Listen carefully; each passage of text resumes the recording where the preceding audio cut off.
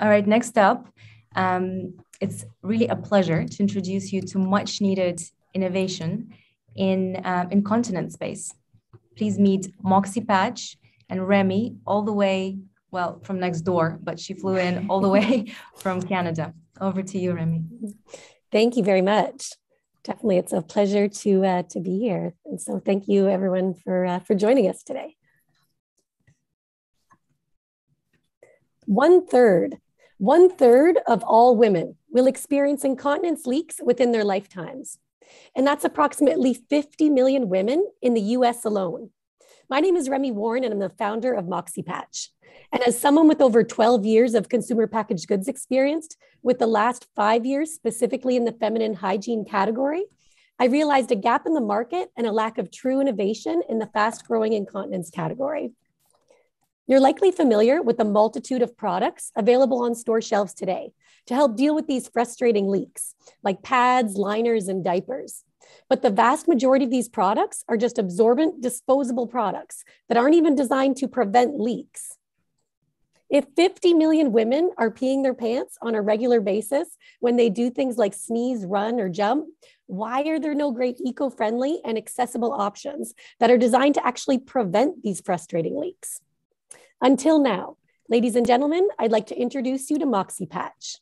Moxy Patch is a patent-pending, reusable, and eco-friendly over-the-counter solution that actually works to prevent the frustrating and often embarrassing leaks caused by stress incontinence.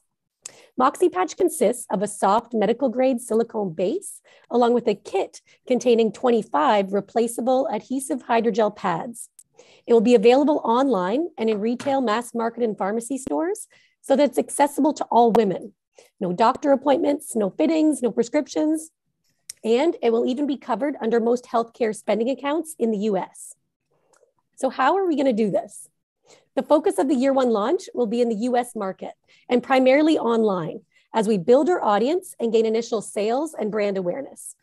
In years 2 and 3, we're planning to increase our store count significantly as we place further focus on retail and begin to pursue both Canadian and strategic international opportunities. Moxy's image is intentionally sassy without being crude or gross.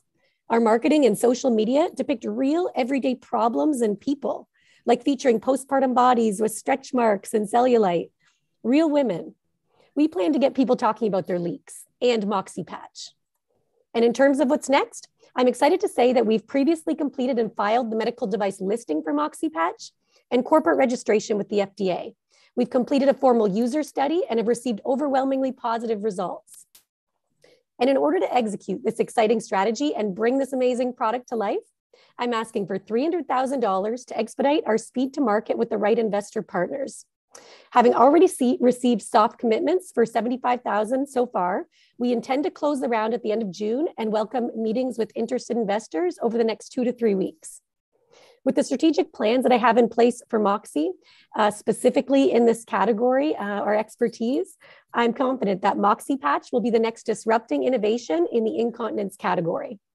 I look forward to continuing our discussions and helping women to regain their Moxy. Thank you. Great stuff. Well done, Remy. Thank you. Let's wait for some questions in the chat. Can you talk about Moxy's competitors, please? Sure. Yes. Yeah. So the indirect competitors we would consider would be things like pads and liners, items that women are traditionally using or commonly using to deal with their incontinence currently. There's other products like pessaries, but those are generally fitted by a physician or healthcare provider.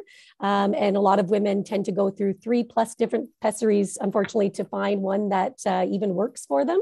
In terms of direct competitors, there's only one other competitor that I'm aware of globally right now that sells another urethral occluding device, and that's called Finesse. And they're currently available in the US market only right now, but they're also a disposable device. So even though they're still considered like a urethral occluding device, they're still very different from Moxy Patch. And so I feel like women would really prefer a better, more environmentally friendly solution like Moxy.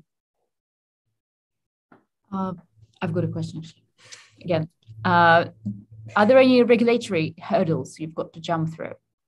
Yes, yeah. So we've already we've gotten our medical device listing, where the corporation is now registered with the FDA specifically.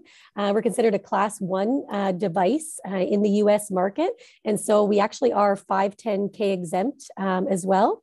But we have done the formal user studies, and in terms of overall safety and efficacy, the FDA didn't have any specific requirements that it has to be an approved product. But for our own purposes, we have to have all the specific quality control systems in place, like quality management systems and ISO 13485 manufacturers and whatnot as well. Amazing. Thank you. We have 2 questions from Georgina. First of all, who is the team apart from yourself? And then the second question is, what is the feedback on the comfort side from the users? Yes, yeah. So in terms of the team, I have 4 people currently on my board of advisors in different areas, from Eurodynamics to marketing to finance. And in terms of an actual full-time team, that would just be myself right now. But excitingly, I'm looking at various co-founder opportunities right now to help specifically with regulatory and finance, and feel, although not ready to announce anything as of yet, feel that I found someone that really would be the ideal fit. And so we're kind of approaching things slowly and cautiously, but if that relationship, if we were able to find an agreement there, I feel like that would be a really ideal relationship. But part of the funding, and the reason that I'm pursuing the funding right now, would be to get the marketing assistance that I require as well, in order to really have a strong digital marketing presence. So 1 marketing person for strategy and then 1 for execution.